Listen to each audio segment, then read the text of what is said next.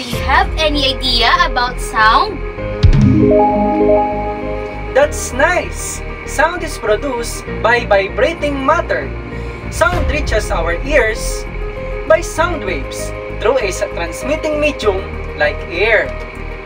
The speed of sound varies according to the medium through which it travels. But do you know that there are factors that affect the speed of sound? Now, let us discuss about the effects of temperature of the speed of sound.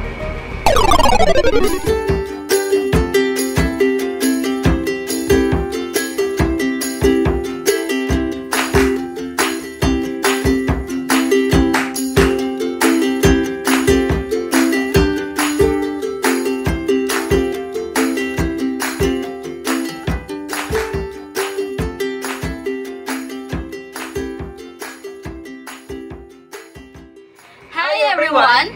I'm H, And H, the science enthusiast. Science Lessons. For today's video, we are going to investigate the effects of temperature to the speed of sound. So, what are you waiting for? Let's get started! Sound travels faster through a medium at higher temperatures than at lower ones. Consider the medium of air, which is a mixture of gases. Gas particles are not held tightly together as are particles in solid. Instead, the gas particles bounce all around.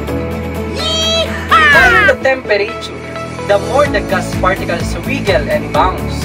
It takes less time for particles that are already moving quickly to push against the particles around them than it takes particles that are moving slowly. Sound, therefore, travels faster in hot air than in cold air.